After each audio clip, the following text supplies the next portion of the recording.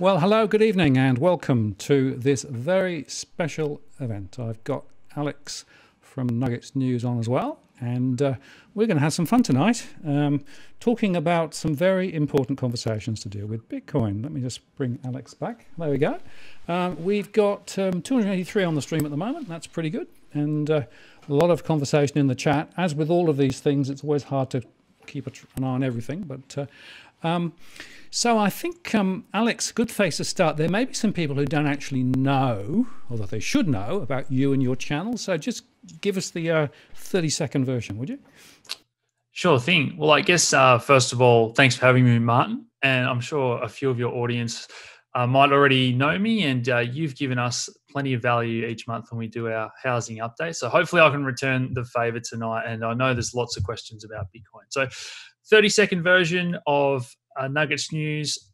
My background was actually in pharmacy, which I left that industry. I didn't like the way that things were going there. And there was a similar story when I went down the rabbit hole after losing money in the GFC 12 years ago now.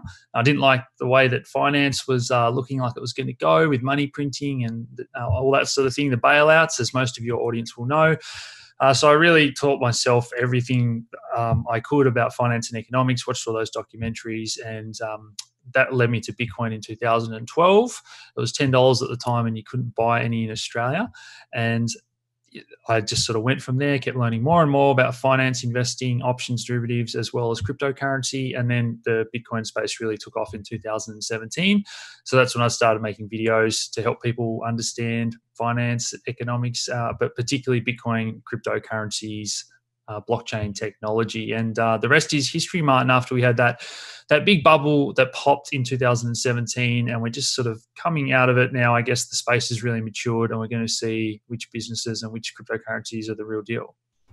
Great, thanks for that. And it's worth saying, I think, that as Bitcoin has gone on, you know, the truth is that economics and the digital currency world has come together, right? So it might have been a little sideshow earlier on, but as things have developed, it's definitely becoming much more convergent. And with everything else that's going on at the moment, it's much more important than ever before to understand precisely how the digital world connects with the physical and economic world. Oh, absolutely. So each Sunday night, we do a bit of a wrap up of all the world sort of finance news, and as well as mainly cryptocurrency news. But people used to say, why do you cover some of these finance headlines about negative interest rates or money printing? And all of a sudden in 2020, or even a little bit last year, it's just the main thing that is now talked about in the crypto space as well. So it was just the joining of those dots. A lot of the reasons why I'm bullish on Bitcoin, which we'll get to later, because of what's happening in world finance and all this money printing, negative interest rates. So you have to understand how the world of money and finance works to really truly appreciate Bitcoin and cryptocurrency. Yeah, and that's, I think, the important thing, and that's why there's a very important intersection, and that's why this is a really good conversation. So let's just start at the beginning, right? We had the halving. Now, some people on the channel will know all about the halving, but let's just assume that you're a newbie on this, Alex. Just take us through, what is a halving, why is it important, and what is the implication of the halving? Sure thing. So once again, to understand why it's important to understand what inflation is in the world of money, where every year more money is created. And if you create lots of money, like in Venezuela or Zimbabwe, you have that hyperinflation, you have a really high inflation rate. Now, Bitcoin started off with an inflation rate of around 16%, so fairly high, and that lasts for 4 years. And every 4 years, that halves. So it goes down to 8% and then down to 4%. As of yesterday, it dropped down to 2%. So to begin with, you have to have a higher inflation to basically reward participants and try and get them involved. And that's taking a step back further. The reward, the people that get the inflation are the miners. So when I send Martin a Bitcoin transaction, it gets broadcast over the network. Anyone is able to try and compete to solve a hard math problem, and whoever solves that first, they get to add a block of information to blockchain, the chain of blocks, which is just like a database that everyone keeps. So all the miners, all those computers out there, everyone has a record of the ledger, of all the transactions, of all the blocks in the right order. Those miners, they get to put all the transactions that come to them from all around the globe, the one that I sent to Martin included, they put that in that block, and it takes about 10 minutes to solve that math puzzle. And so that lasts for 4 years, that 16% inflation rate, and then it drops down. So basically, we need an inflation rate and we need some sort of financial reward for these people to, it's called mining, mine all these transactions, just process all the transactions. You can think of that as. So yesterday, yes, it has dropped down to 2%, and that's a pretty important number because central banks around the world target 2 to 3% inflation. That's what they say. But as you know, and you've probably covered, Martin, real inflation rates can be a lot higher than that. Some people say 7 or 8%. In certain countries, we already have way higher inflation and hyperinflation. So the aim of Bitcoin is to have the world's hardest or soundest money. I think gold has an inflation rate of around 2% as well. But the argument is, well, what makes things valuable? And it's their scarcity to some degree. So if everyone could just go and pick up gold in their backyard and there was heaps of it, supply and demand would say the price goes down. So similar thing to any commodity, any currency, and Bitcoin is becoming more scarce. And over time, that's why I believe it will keep going up in price, just because it's relative to all these other fiat currencies around the world. Right. And just to be clear, the halving essentially relates to how much a miner earns when they actually process the Bitcoin, right? So they were being remunerated at one level, and they're now being remunerated at half the level previously. Yes. So the inflation rate that dropped yesterday from 4% down to 2%, that is the number of Bitcoins in total circulation that get dispersed to all the computers. So if you've got more computers than me, Martin, the chances are that you'll mine more Bitcoins than me. So it's very much like a Tats Lotto when people join the syndicate at work to increase their chances of actually winning and mining that block and solving that problem. And so that's why you hear things like China has a lot of the cryptocurrency mining. They've got a lot of the mining pools, like the syndicates that everyone joins. So you and I can join that pool with our computers from home, and we can join in that syndicate and increase our chances of getting the rewards, but we have to split those rewards. Right. And the point there is that at some point, people might actually think that it's not worth the effort anymore simply because the remuneration is somewhat low. And I read some articles today suggesting that at the level that we've now got to, some of those miners might decide to go and do other things because essentially it's now not as profitable as it was. Yeah, it's a really important question or topic to understand, but it is the same as any commodity. So people often say, oh, if gold ever fell to $1,200 an ounce. So I remember quite clearly people were saying if silver ever fell to $26 an ounce, it's below the cost of mining and they wouldn't be profitable. But the reality is that those silver mines just go broke or they go offline, the ones that can't afford to. And it's the same in the Bitcoin world. There'll be a lot of miners where they have higher power costs like in Australia and they will go offline because hydro dams in China or people with solar or renewable energy setups that basically have free power, we can't compete with them. So their cost of mining, once they factor in the cost of their power and the cost of their computers, their mining equipment, that's basically the main two costs. And so a lot of miners in China that have big professional setups, free power and the best equipment, they will still be profitable. But there's a big but to the end of all this because a few years ago, Bitcoin was only a few dollars. So why was it profitable to mine back then? And it's not profitable for a lot of people to mine now when it's thousands of dollars. And the difficulty adjusts. So it has a built-in algorithm so that the difficulty in the inflation rate stays the same over that 4-year period until the inflation rate is actually meant to change and decrease. And the reason for that is, as Bitcoin grows in popularity, Martin says, wow, I want to solve that maths equation as much as I can. And we know that it's this difficult to do. If I have one computer, it might solve it every 10 minutes. So Martin goes out and buys 10 more computers. And all of a sudden, he's solving that problem 10 times as fast. And he actually might get a lot more Bitcoins for a short period of time. But every 2 weeks, the difficulty adjusts. So after that 2-week period, it would adjust up to basically reach a new equilibrium, because it knows Martin has 10 more computers, and it brings it back into sync. So that block, the maths equation that we're all trying to solve, on average, it'll get solved every 10 minutes. So there are some times when it takes 15 minutes, other times where it takes 25. And we look at that average, and if we're mining blocks too fast, there's too many computers that have joined the network, the algorithm, the software automatically adjusts and will make it a little bit more difficult to solve that maths equation. Now, at the moment, if price is going down and some miners are going broke, it'll adjust the other way around. It'll make it easier because it knows that some miners have fallen offline. Right. Now, there's a couple of interesting comments in the section here. One of them from Ron says, I honestly still don't understand what Bitcoin is and how it actually works. So do you want to have a go at that one, Alex? Or is that, effectively starting to define the universe from a fairy cake quote to Douglas Adams? It's very easy, but to truly appreciate it, it's actually very, very hard. So if you have no knowledge of, if you can't tell someone where money comes from and what inflation rates are, then it starts to get hard to truly appreciate what Bitcoin is. But in the simplest sense, it is just a digital currency. And most currencies these days are already going digital. So everyone understands money when they see their gold coins or their paper notes, or we have a check.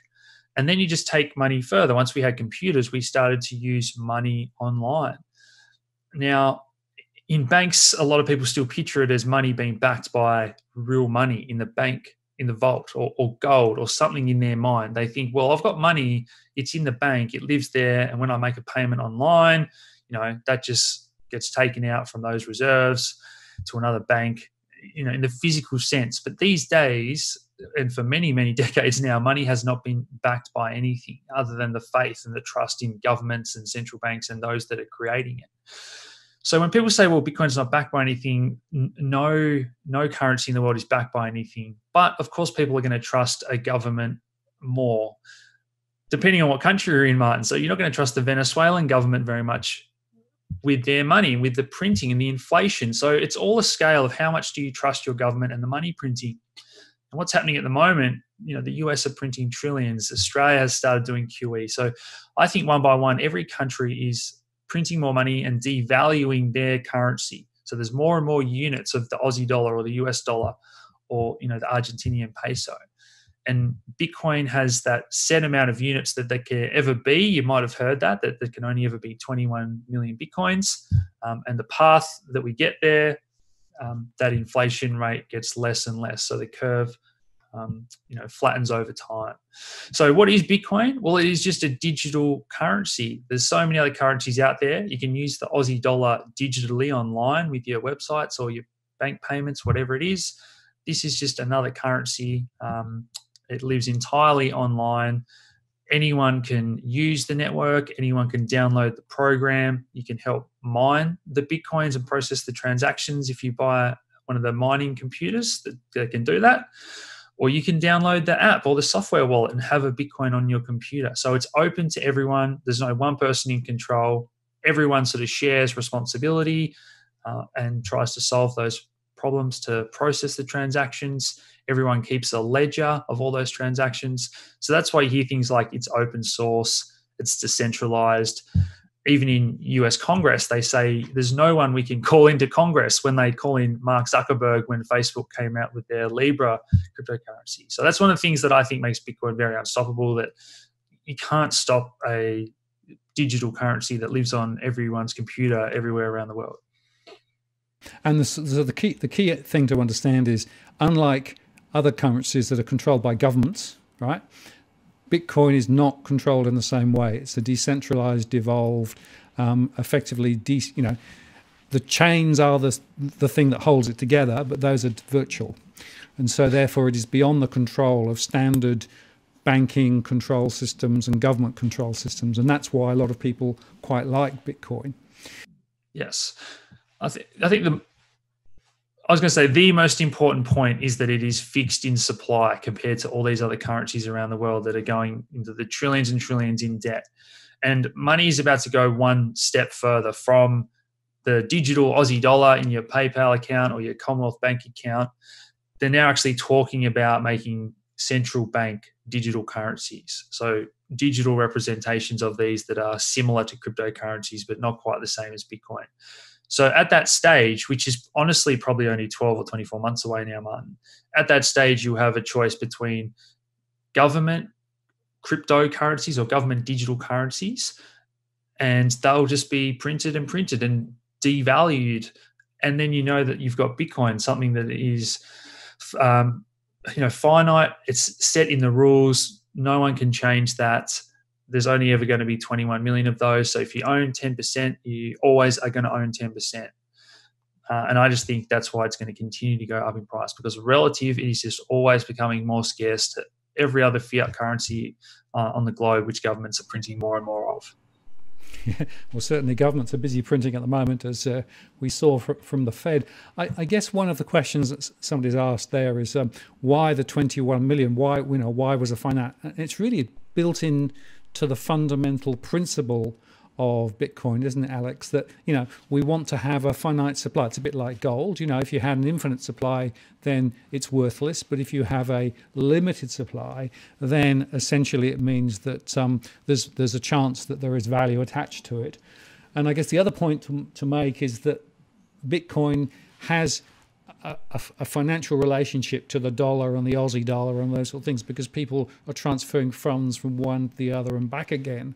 And whilst you can trade in Bitcoin, most people, I think, probably think of it as a mechanism to sort of trade and exchange, but then move it back. And that's something else that people need to be aware of. Some people do. Again, it depends on what country you're in. Some people will only save all their money in Bitcoin. It's just a little similar to gold. A lot of people get confused when you say gold's nearly $3,000 an ounce, because on the news, they always see that gold's $1,500 or $1,700, and it's always quoted in US dollars. And that's the same for gold, oil, silver, or Bitcoin. And then they see, Bitcoin's $15,000 in Australia when it's on an exchange, and then they see 12,000 in America, and they think about arbitrage and whatnot. So you really do have to understand the difference of a commodity or anything can be valued or denominated in its local currency. So that's where the price comes from. And yes, you can go in and out of Bitcoin into any currency in the world where there's an exchange. Yeah. And Paul's just asked, can I ask you how transactions can be supported by the network once the 21 million cap is reached? Who will do the mining if they can't be rewarded?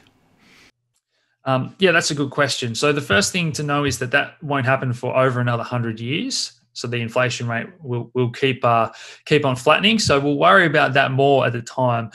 But the second part of the reward that Bitcoin miners get, so the inflation rate at the moment is around 2%. And what that equals to, Martin, when you do the math, is 6.25 Bitcoins in each block that they solve. So whatever the value of those are tends to go up over time as well. So as the number gets lower, the total actual value tends to go up. But they also get all the fees of those transactions in that block. So when I pay Martin, I might pay 1 cent or 10 cents or maybe $1 if the network's very busy, or I'm sending a really large amount and I want it to be high priority transaction and processed first.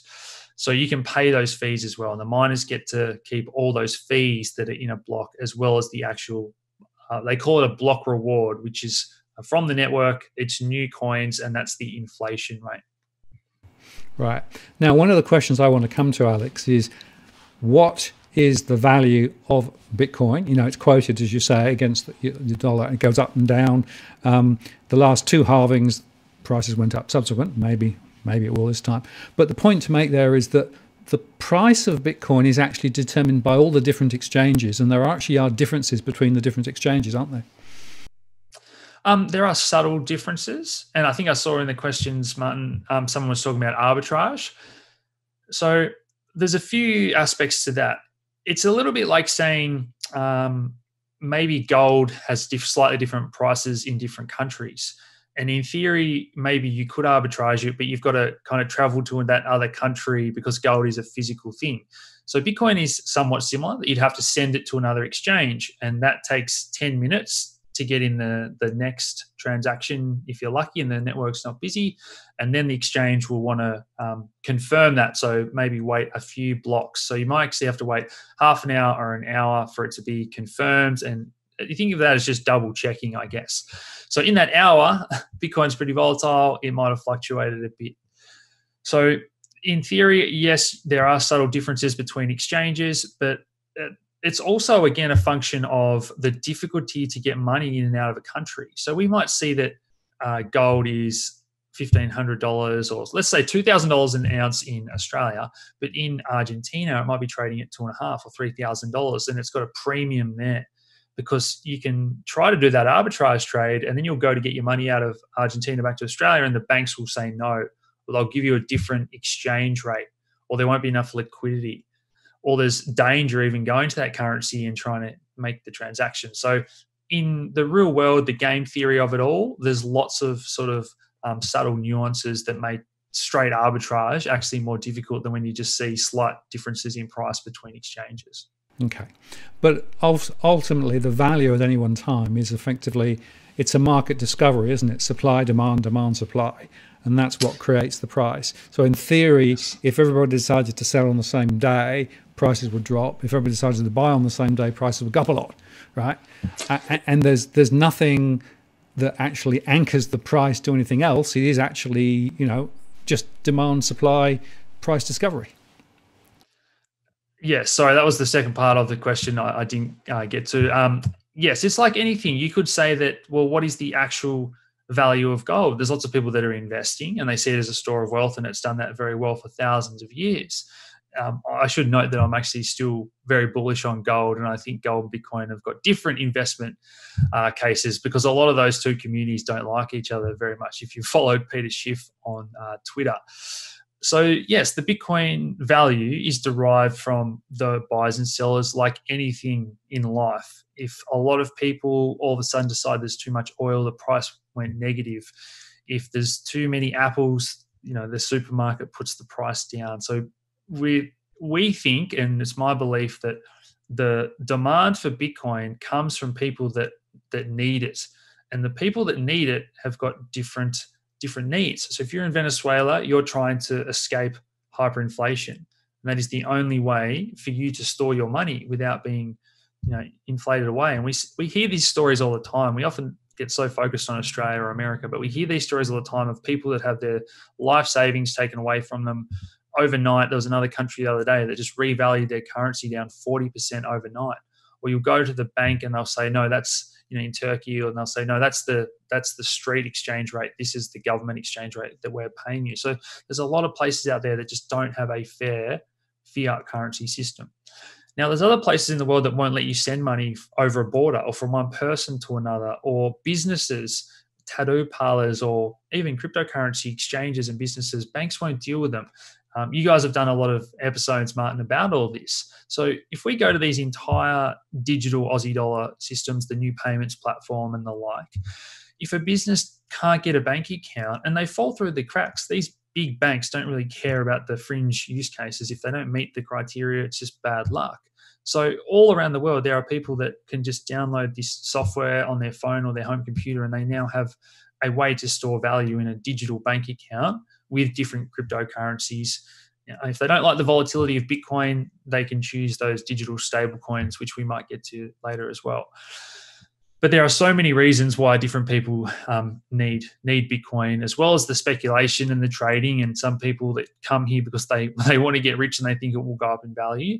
There's actually a lot of real use case. And the best example is for anyone that wants to send money overseas. It costs you $50 at Combank to send an international money transfer to another European country, and it will take 10 days to get there. And you'll look at the exchange rate, and they'll actually give you a 10% spread. And compared to a Bitcoin transaction, you can send for 1 cent. It just doesn't compare. It's just so much better.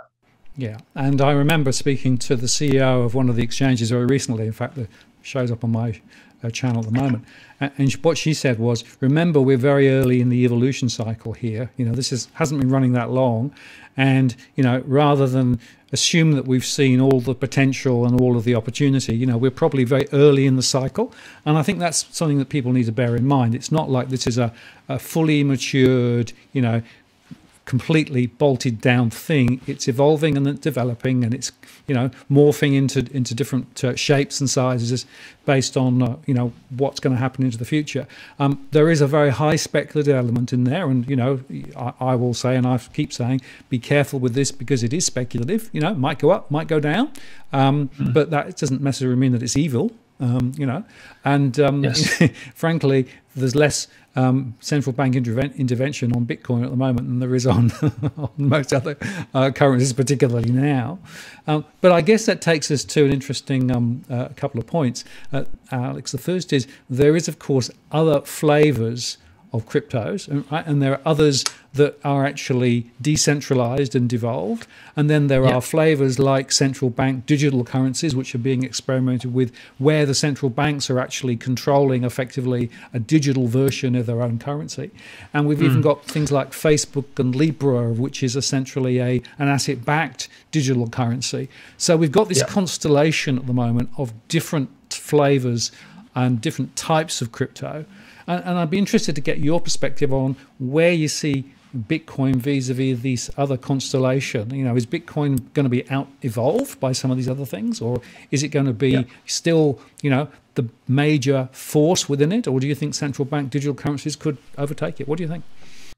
Yeah, I think you've touched on some really important stuff there, Martin. So firstly, I'd probably say that Bitcoin is very similar to the internet when it came out in the mid-90s or whatever, when it was very slow. Kind of clunky to use if you weren't tech savvy, typing in an address and all that. It was just so new for everyone. And that's very similar to Bitcoin. So when people say, oh, it's a bit slow, it's a bit clunky, it's difficult to use, I heard this happened, I heard there was a bad website. It's kind of like the internet in the early days where that's all pretty true, but these things will evolve. And the developers, because there's no one company in charge, there's no Bitcoin headquarters or a Bitcoin team, it's open source, so anyone can work on the software and propose improvements. Martin or I can do that if we want to. And it's up to the whole network to agree that, yes, that's the best thing for the network. And the whole network's only ever going to agree when something is very safe and worth the change. So that's why Bitcoin moves very slow. It's almost become a feature rather than other cryptocurrencies that are experimenting and trying new technology. And that can often lead to bugs or mistakes. It doesn't function as it's intended to. So that's kind of where these different flavors of cryptocurrency started. But in terms of Bitcoin, you can definitely think of it as taking things slow, because the net value, the market cap now is $150, $200 billion. You don't want to say, oh, whoops, we shouldn't have done that upgrade. Sorry, guys, there was a bug. There's a lot at stake now. So they are taking it slow. And they actually have absorbed or taken changes from other projects once they become tried and tested. So that's how Bitcoin's roadmap looks going forward. There's a lot of ways. And in the next 12 to 24 months, you're going to see significant improvements in things like Bitcoin even becoming more private. At the moment, it's kind of private, it's kind of not. If I know Martin's address, his Bitcoin address, it doesn't actually have Martin's name attached to it. But if Martin sends me coins from that address, then I can forever say, well, I know that that's Martin's address, and I can go and check up how many coins he's got a year later and say, geez, Martin's done well, he's bought some more Bitcoins. So that's where the kind of, they call it pseudonymous Bitcoin public ledger comes from, because there are websites that are like Google, like a search engine where you can paste someone's transaction number or their wallet address, and it'll tell you the history because it's a public open ledger. So those other flavors, Martin, yes, they started off as sort of copycats of Bitcoin and a few clones, a bit faster, a bit more private, another funky feature here or there, but then it really expanded to the blockchain technology. So what else can the blockchain do? And the ideas that are good applications, I believe, are things that need to be distributed and decentralized and cutting out the middleman. So finance is one that's really exploded lately. Hopefully in the future, we'll be able to trade shares and take out loans and not pay the bank a big fee every time we do something like that. So we'll be peer-to-peer trading. And just like I guess Uber and Airbnb really shook things up by coming out with these apps that cut out the middleman or the corporation in the middle and make things more peer-to-peer. That's what a lot of cryptocurrency blockchain style projects are trying to do. Now, that's very experimental. There's 10,000 or more out there now, and I thoroughly believe that 99.9% of those are going to fail. So very similar to the dot-com bubble. But I also believe that there's 20, 30, maybe 100, we just don't know, that will come out with very interesting ideas. Now, whether or not that means that they are also a good investment is another question altogether, because you're not buying equity or stake in a company. You're not buying the shares. You're buying a token on that network that allows you to do certain things. So it's trying to have intrinsic value through the utility. So that's where it gets a little bit more complicated. And I very much think that most people should just start with Bitcoin and get your head around that first before you go, speculating on these other coins. Yeah.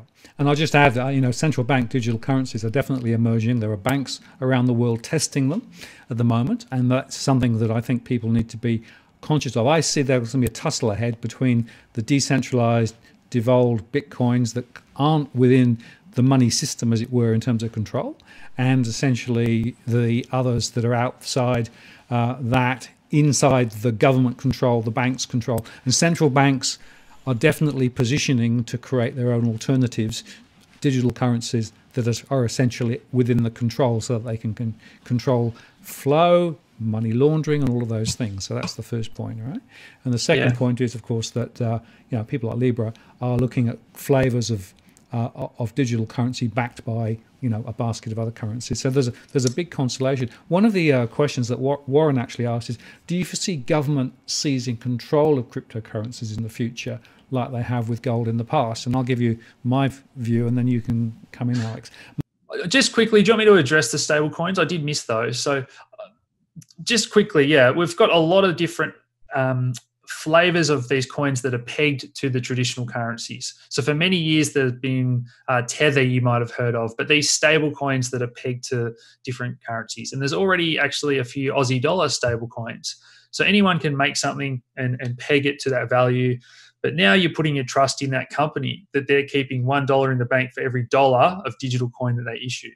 So that's where trust comes into it. And there's a lot of scams out there in the cryptocurrency world that are making gold-backed coins. And I've seen a lot in Australia where people think that they're buying gold or oil-backed coins, and they're being told on these websites that they're making interest every month and whatnot, but it's all just scams. They're not backed by anything.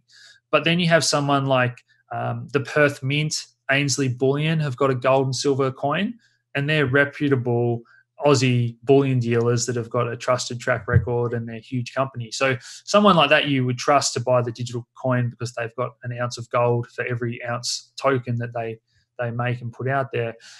And then you've got all these different countries around the world. The Petro have got their own coin.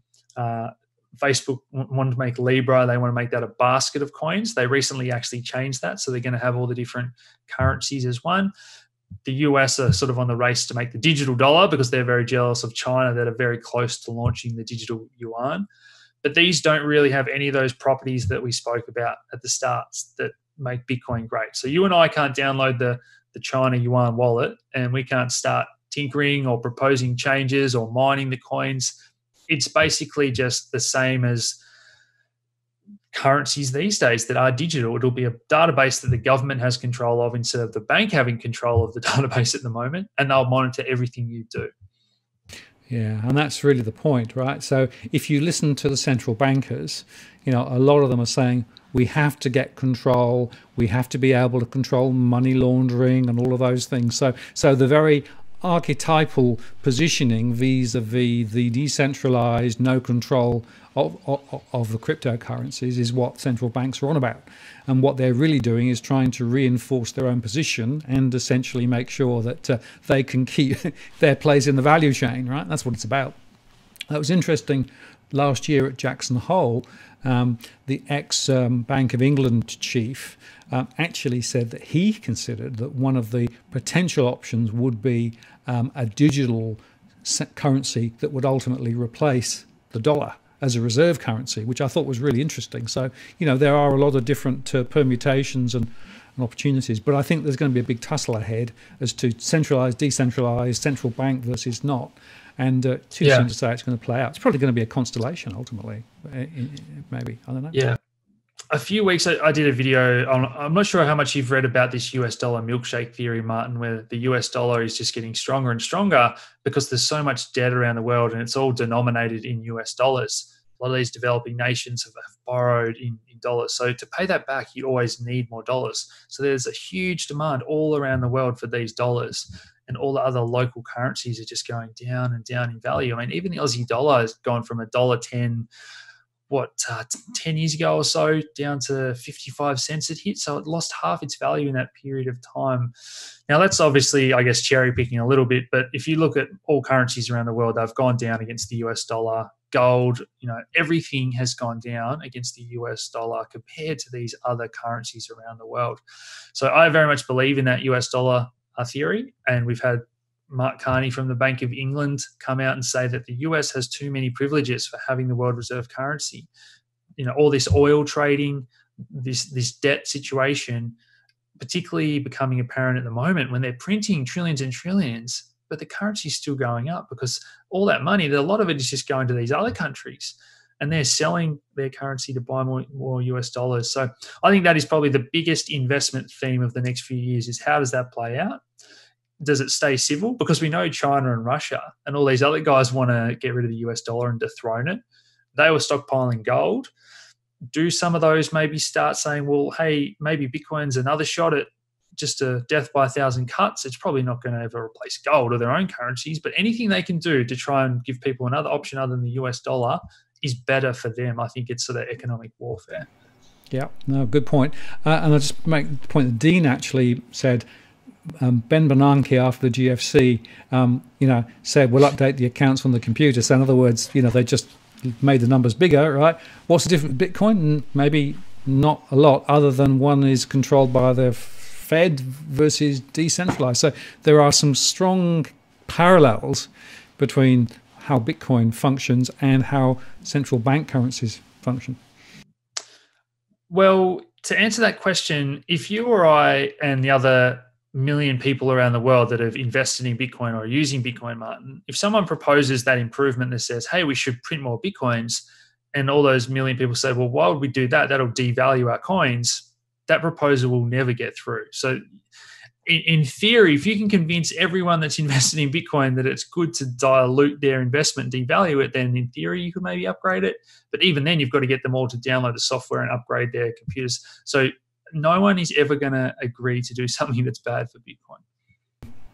Yeah, they've got a mutual interest, right? And because it's devolved and because effectively everybody has a say, it's much more democratic than central bank behavior at the moment.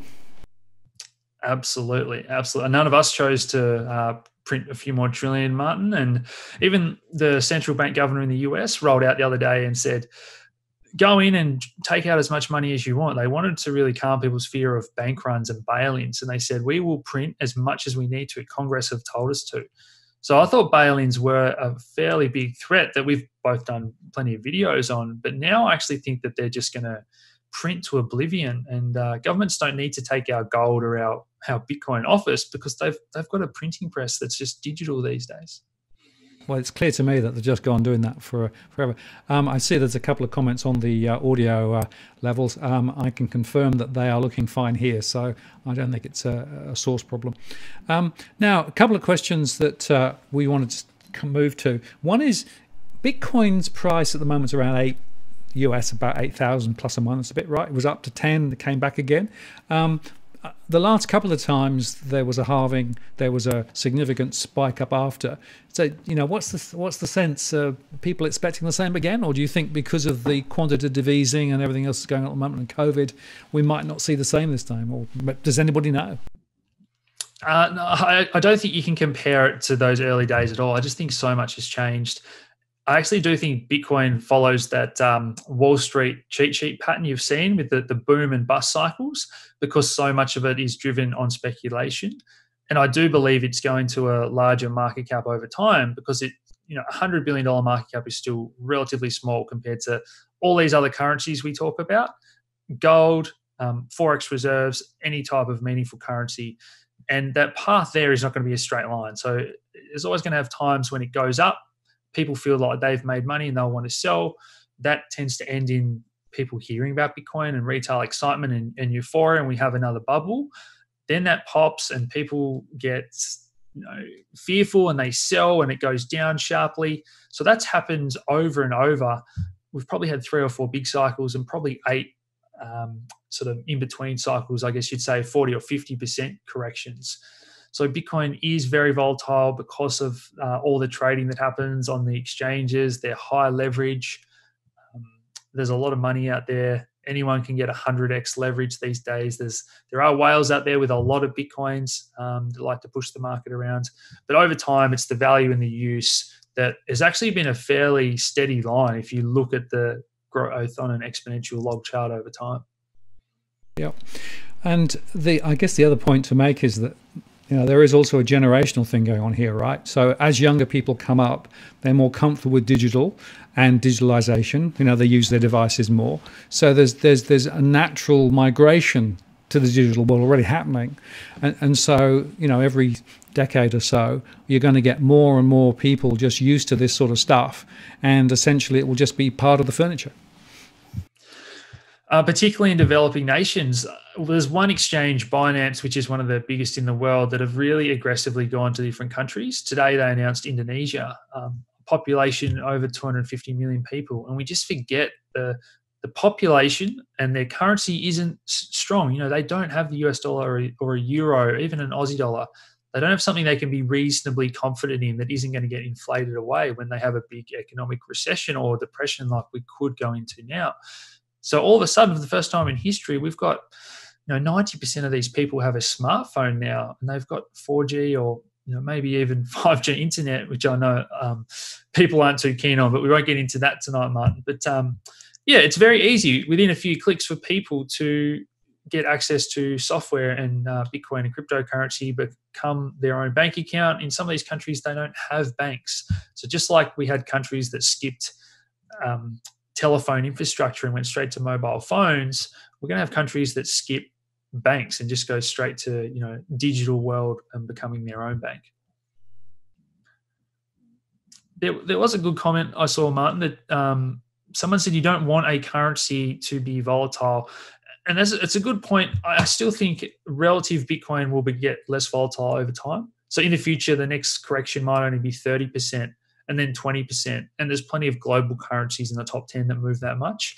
But once we get to the figure where I think we're going, it'll settle down even more. It's just when it's growing so aggressively and so quickly, that's when we have the selling, the profit taking, the human emotions come into it.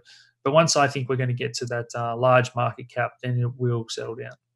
Yeah, and nobody quite knows when or how, et cetera, and that's what I said earlier on about it's early in the evolutionary path. But there are some characteristics that we've discussed that make it, I think, quite attractive for the future. And particularly, I come back to this digital. So I survey households all the time, and the number who are younger, are digitally enabled, and just familiar with this stuff now means it's going to become more and more and more critical going forward, I think. Now, what else should we cover, Alex? I think I've done pretty much all the questions that we had beforehand, and I've just been looking down the chat, and I think I've probably knocked most of them over. I will just acknowledge Nico, James, and Lewis, who also made contributions. So thank you for that, and I appreciate that. It all helps to keep the shows on the road. I think the risks, man. Yeah, I was going to say, you took the words out of my mouth. I was going to say, before we finish, I do think we need to come back onto the risk area, right? And I think there's a couple of dimensions to that. Firstly, of course, about wallets, and the second is about exchanges. And, we do hear about exchanges falling over, keys being lost, people losing money, being defrauded of money. What's the story? What's the truth of this, Alex? What's the truth of it? So it is like any investment, it can be very risky, and no one knows there's a chance that it could go to zero. So what a lot of people, Paul Tudor Jones the other day, world famous fund manager, I think he said he's got low single digit in his fund. So for him, he might be viewing that 1%, 3% or 5% is a good risk to reward for him and his clients. So that's what a lot of people that we talk to and help, they sort of think of that number as a good risk to reward. If it really goes to zero, it doesn't matter. There's a lot of potential upside asymmetry. there. Now, other people that are younger might be happy to speculate, and they might only have a lowish amount of money, and they might not care if that goes to zero. It might be their best shot at turning $1,000 into $20,000 or $30,000 in the next few years. That's up to you to decide that risk to reward. But once you've made that decision, there's a lot of other risks that people make. So whenever we have the big run-ups in price, that's when the most new people tend to come in and they buy at the wrong time. So you've got to sort of look at the charts and saying, hey, am I just buying with FOMO because everyone's telling me I need to buy? Or should I wait till when it's pulled back a little bit or gone sideways and whatnot? But then if you sign up to a dodgy exchange, you can do everything that you think is right and you've handed over your money or your Bitcoin to someone you don't know online. So only ever use things that you know are trusted and reputable. Don't go to a dodgy website just because they say they might save you a little bit in fees, or a deal that's too good to be true always is in this space. And then there's a lot of scams that promise you these monthly returns. So sign up, send us your Bitcoin, sign up your friends, you'll get 5% a month, 10% a month. I've done a lot of videos on this, but there are just so many scams time and time again. So learn how to store the Bitcoin yourself, because if you've got it at home in your own computer, your own hardware wallet, a little USB sticks you can buy that keep the Bitcoin keys on them, that way it can't get hacked. It's a bit different to your shares where you can leave your password lying around for your shares account, I guess, but you can't really send someone's shares to someone else. In crypto land, you can. So if you leave your password around, or someone hacks your computer, or they get onto your hard drive where you've got your Bitcoin stored, any way that someone gets access to your Bitcoins, they just send them to themselves and they're gone forever. So online security is just so important, with strong passwords and two-factor authentication app on your phone. Learning how to set up one of those hardware wallets. And the next step is businesses that do custody for you, custody and insurance, like we see some gold miners, gold precious metals dealers will do that unallocated and allocated bullion in their vaults and store it safely for you. Yeah, and as with everything, cold is offline is probably better than online, because at least you've got more control over it, but it's just a little less accessible when you need it. So that's always the trade. There was another question here, Martin, about the forks. Have you seen? You've got that one? It's a good point that always comes up when people say, well, you can't print more Bitcoin, but you can fork it off. And a fork means basically copying the code. And because it's all open source, anyone can copy that code. So we can have Martin's Bitcoin or Bitcoin Nugget, and we can basically do that. And it's up to everyone if they decide that has value or not. Now, some people decided that they wanted Bitcoin to go in another direction and try a different feature. And since then, we've had about 100 Bitcoin forks. You might hear of the biggest one or two, but there's actually, over 100. Now, most of those have no value whatsoever. But if there's a segment of the community, 5%, that decide that they think that Bitcoin is best, then that segment can sort of take 5% of the market share or market cap with it. But that's only because those people that believe in it are paying that price.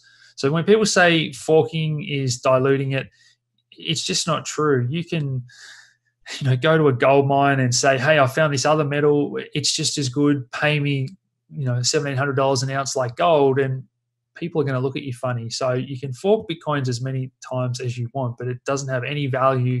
It's not going to go on exchanges. People aren't going to pay you money for it. Yep, exactly right.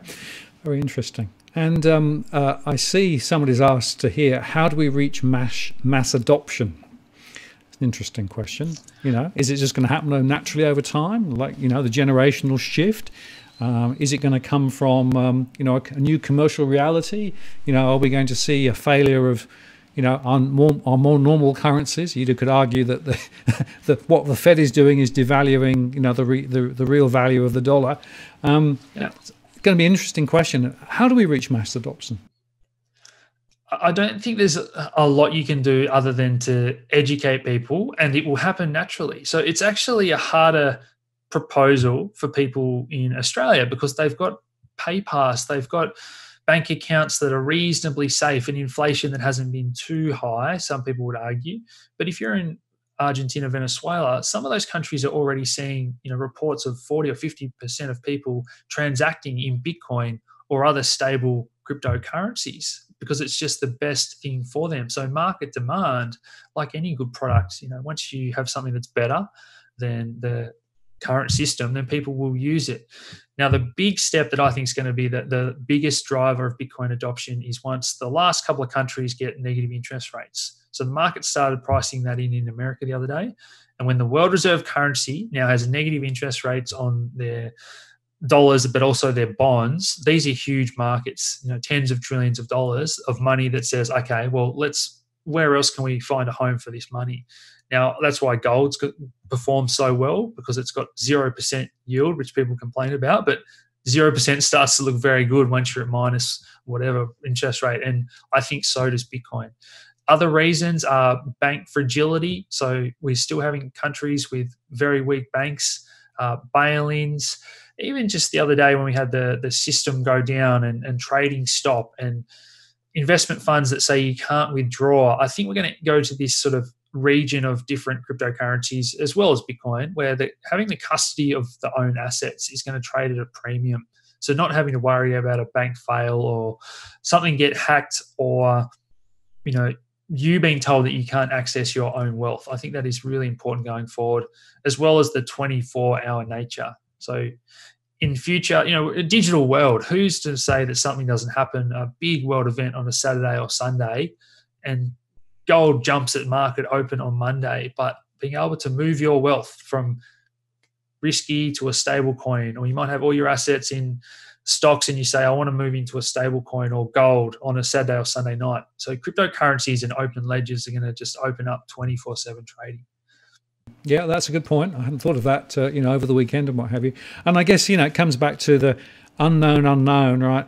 Is the future going to be inflationary or deflationary? We've discussed this on a couple of the shows on your channel on the economics, right? And it's hard to call. I can line up people who think the future is going to be very inflationary, in which case Bitcoins and gold are a very good hedge, or it could be very deflationary, and look at Japan, in which case they might not be as good compared with other things. So in a way, that spectrum is the problem, because nobody knows where on the spectrum we're going to be. Yeah, I definitely agree with that. What I would say is, at the moment, it looks like they're going to fight that tooth and nail with money printing. I think central banks have got a probably bigger headache if they let deflation take hold. So even just the step up, like, it amazes me what happened in the GFC. $700 billion, Congress passes it. There was a lot of back and forth. I think it got rejected initially. And then we had Occupy Wall Street, and there was a lot of people that got angry about that. A lot of documentaries made it. Dies off for 10 years. And we were joking on the channel that look at the amount of bonds and whatnot. They would have to do $1 trillion a month of QE if things get nasty here. And at one point they were doing, trillions of dollars a week. So it is just insane the amount of money printing that's happening, but they're passing it off like it's normal. They're trying to save face. But I think we both know that debt-based monetary system that has to expand and get bigger and bigger, it can't just go on like this. You can't get to the point where it's $1 trillion a day and every second day the Fed are trying to, stop the leaking of the boat. So I think Bitcoin is kind of revealing the weaknesses in the traditional financial system. Yeah, well, we'll know in a few years' time, Alex, which way it peels off. But certainly the central banks and their quantitative easing and money printing is a big worry, and I've done a number of shows on that, because it really is creating huge waves. And of course the trouble is a lot of it isn't supporting the real economy, it's just supporting the financial system, as we've said before. Well, we're pretty much up to the hour. Let me just see whether there are any other questions that we've not touched on. I was just going to say, guys, for anyone that's interested in more, we've got free information on our website. If you want to learn more and you've got family and friends, particularly that are beginners or might be looking at scams, we've got all that information to keep them safe over at nuggetsnews.com.au. For that, and it's worth saying, I think Endeavour Webster said, Bitcoin is a religion. and there is a certain further around it, right? I get this on my channel all the time, because, I got asked earlier on, do you believe in Bitcoin? And I mean, that's a really interesting question philosophically, right? And I think we've discussed some of the parameters and characteristics of Bitcoin, but I don't know whether I believe or don't believe in Bitcoin. It exists, so I'm not sure what the question really means. But there are a lot of people who actually are extremely volatile and religiously fervent about Bitcoin. I think that's quite interesting. Definitely, and there's spectrums in that as well. So there are people that only believe in Bitcoin and won't talk to other people that like other coins. There are people that are very tribal about their own coin that's not Bitcoin, and then there are people, hopefully like myself, that are a bit more neutral and open to everything, keep an open mind. But yes, there are people that are tribal about it, and then there's even subgenres. So there's areas of Bitcoiners that only eat meats and all. Like, it's just at the cutting edge of technology in this digital world where people are living online, Martin, there's always going to be different factions. But I guess you can argue that people thought silver bugs or gold bugs were weird. People that only invest in uranium, and there's all people that like their own different collection. So, yeah, well, it's it's a bit like what football team you support, isn't it? It's the same sort of fervour, right? Which is quite often there. Well, Alex, I appreciate your time tonight. It's been fantastic. We should say this hasn't been financial advice. This is just a general conversation. So please don't rush out and buy Bitcoin on the back of this conversation. Get real advice. It's really, really important. But I think this is a really important topic. And maybe what we should do a bit down the track is to come back and have a more detailed conversation about some of those other flavors of coin. I mean, there are lots of different flavors we haven't been able to touch on today, because I think people might be interested in that too. But thank you for your time. Thanks to the viewers. It's been a great event. We've had more than 500 on at the peak there, so that's terrific. And thank you for all those who've demonstrated support to the channel tonight. It's been great. And if you want more information about digital finance leaks, you know where to come. We've got a lot of stuff there. I'll put links to Alex's site there too. He's got a lot of material, really interesting material there too. And Alex, we'll catch up again soon. And I guess our next conversation is going to be an economic review in a few weeks' time on your channel. I look forward to it, Martin. And I know everyone appreciates it when you come and help us out as well. So hopefully I've given everyone some value tonight. And let us know if there's other topics we can cover next time. So thanks, Martin. Okay, excellent. Thank you very much. Well, I'm going to switch back to my main stream, and then I'm going to run my DFA outro just to say good night, everybody. Thanks, Alex, and have a good evening. See ya.